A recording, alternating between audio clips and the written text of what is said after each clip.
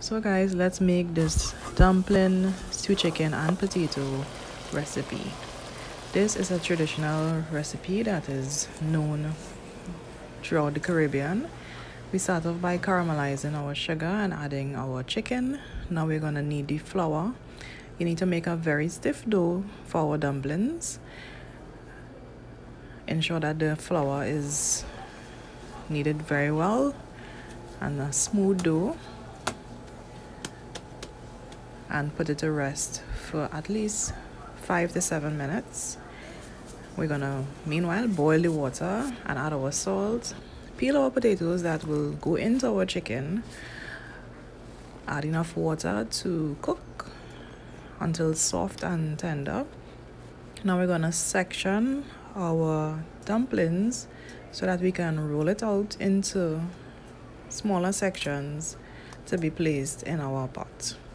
So flour your surface, and I use a rolling pin. If you don't have one, you can use a bottle.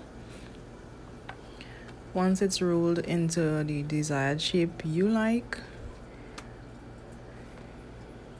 roll it into and then cut it into sections.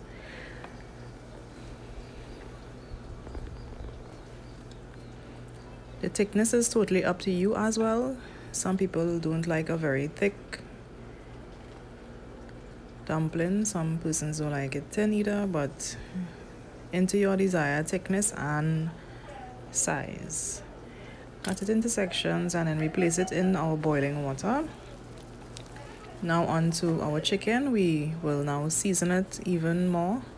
There I have some pimentos, some celery, aromatic bitters, seasoning salt, and now our dumplings are ready once it starts floating to the top. So when your pot is finished, turn it off, make sure the potatoes are cooked, and you serve it and enjoy, people. Don't forget to subscribe.